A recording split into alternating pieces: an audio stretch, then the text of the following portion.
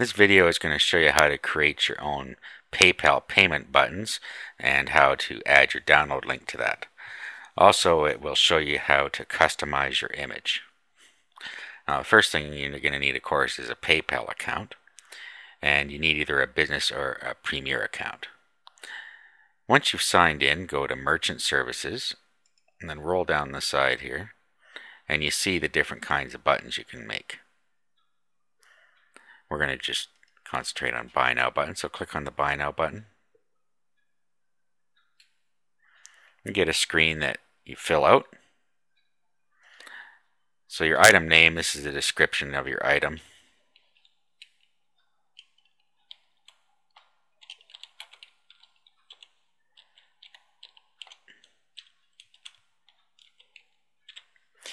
You can give it an item number. That's optional. Just key it in there. The price you're going to charge, and the currency, and you can pick any of these currencies that they give you the choice of in here. Buyer's default country. This just sets the default of what PayPal thinks the buyers are coming from, the country they're coming from. Usually you might want to set that to United States because that's probably where most of the buyers come from. But it is an optional field, and you can just set it however you want. All it does really is it sets the parameters on the page, and they would have to change a country if they're not from the country you chose there. You can have an optional weight here if your product is a physical product. Now here you can choose one of PayPal's predefined buttons. You can either use the default button, or you can click on the link and you can pick any of their buttons here if you want to change it.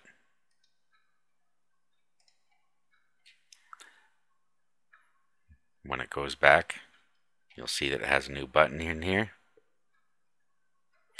Now here you can place a URL to a custom image if you already have one uploaded on your site. If you're going to do that, you just check this button here and you place the URL inside there. Button encryption. This is so somebody can't view the source of your website and find your download link. So you should have it encrypted. If you're not sending them to a download page, it doesn't matter whether you have it encrypted or not. Shipping options. You can set up in your profile a shipping table and tell them how much shipping will be in there, or you can use a flat rate amount if you're going to ship it, and you just check this and you put how much it is here. If you don't put anything in there in your table, in your profile, then no shipping will be charged. Then your sales tax options. You have the same thing here in your profile. You can set up how you're going to charge sales tax, or you can put a flat rate amount in here. Now at this point you can either create the button or add more options. If you're going to send them to a download page, you're going to want to add more options.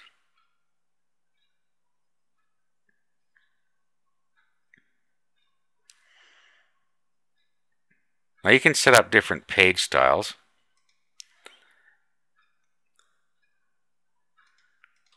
And we'll go over that in a minute. But if you just leave it as default, it'll just use PayPal's colors on there, and you'll use the standard PayPal page. Now here, this is where you would put your download link to your product if you were sending them to a URL after you were done.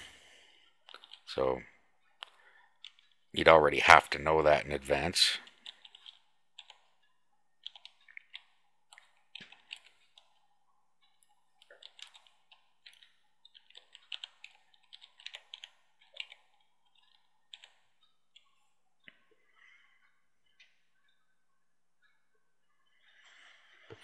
If they cancel their payment, you'd want to probably send them to back to your home page, or you can send them anywhere else you want. Doesn't matter.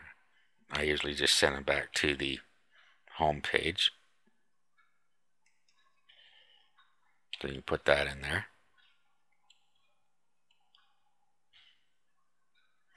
This is where you set up your shipping preferences. This, of course, is for physical products. And the first one, if you wanted them to be allowed to purchase more than one, you'd set this to yes. Otherwise, it won't let them change the quantity field, and it will remain as one. Here you can set whether you want to make shipping optional or have required shipping or no shipping needed. So in a digital product, you can just set that to no shipping needed. You can give them special instructions here, and you just set that to yes if you want to use it, and you put the title in here. And here you put the address to receive payment notifications, and PayPal will send you an email every time somebody sends a payment. At this point we're done, so we just click the create button now.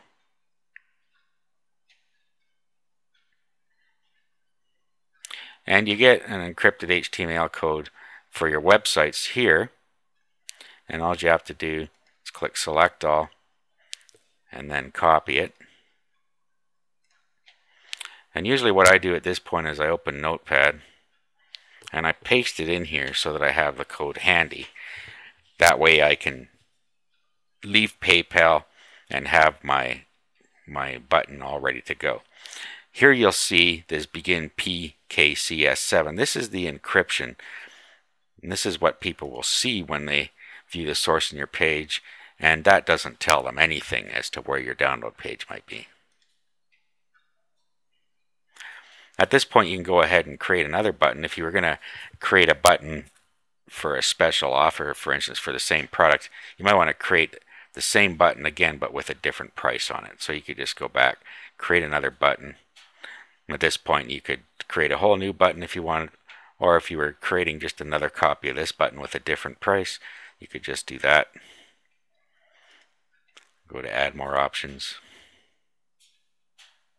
and this will all have been kept for you. And then just create button now, and it will create another button. Now let's go into our profile and go over a couple of those things we talked about before. We talked about how we're charging sales tax. So you just go into your profile and you go into the sales tax section, and here you can set how you're going to set up your domestic sales tax if you're going to charge sales tax. And then if you have international sales tax, you set it here. Shipping preferences and calculations. First we're going to calculations. And this is where you can set up a table, either a flat amount or a percentage of sales, and then your currency here. Then down here you set up your table.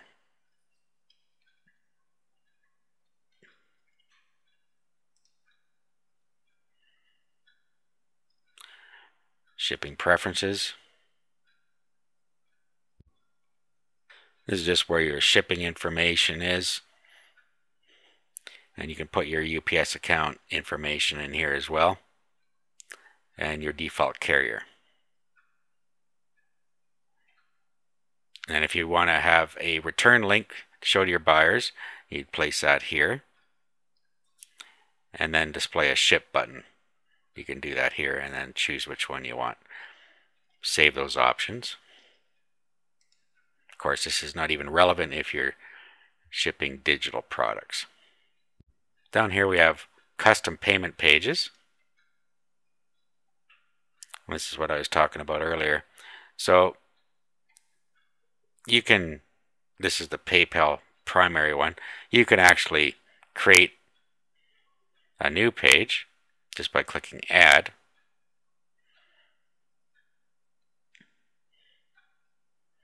You give it a style name.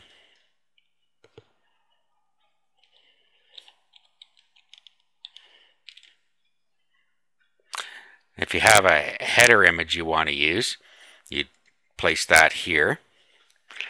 Now this comes in handy because some people don't know that after they pay they need to click the return to merchant button. So you could create a little header that says be sure to click the return to merchant button after to get your digital product. You could make a little header that says that.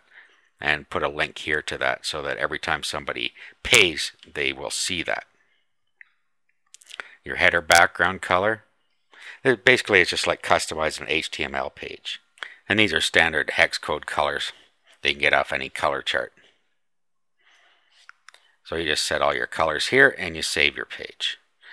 That will then be available on the drop-down list in your payment when you create your payment buttons. The last thing we'll do is we'll customize the image on the button we just created.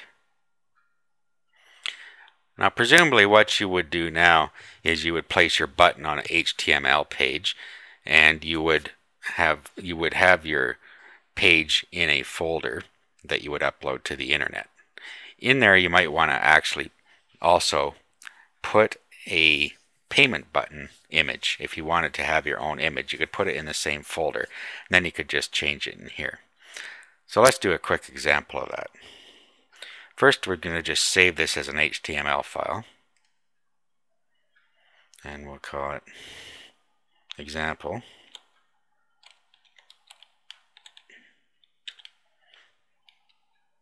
.html.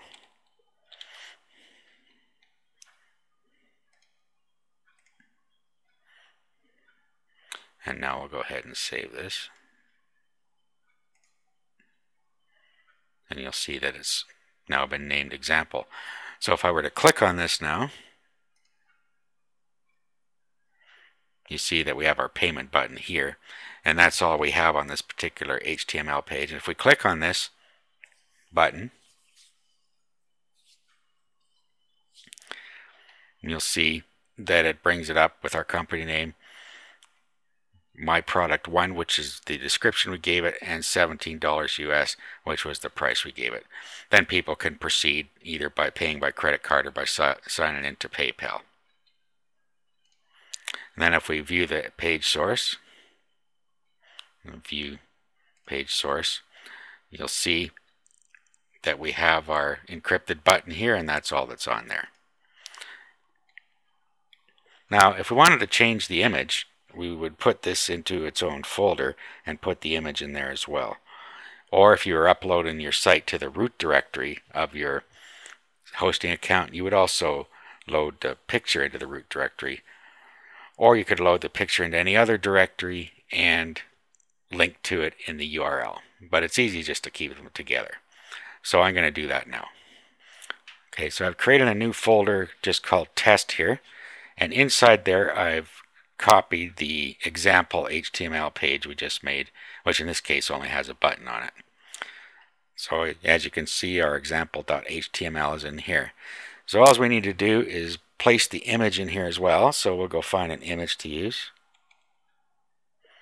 All right, so I found a button we're going to use. And here's what it looks like here.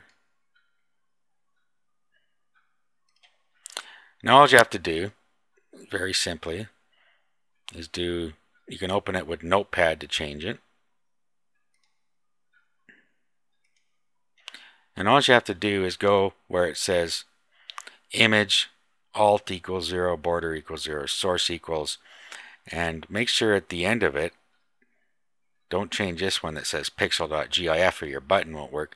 Make sure you change the one that says something about button on it, which is this line here. So remove all of this, or highlight it all. So right after it says image source equals, inside the quotes, highlight that and just put the name of your button in there. In our case, it was button2.jpg, I believe. Verify that. Button2.jpg.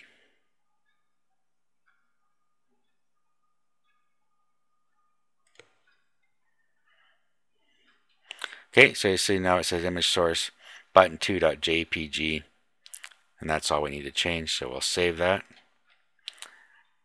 Now when we click on this, you'll see that it has replaced the button that PayPal gave us with our custom button. When we click on that, we go to the regular PayPal payment page.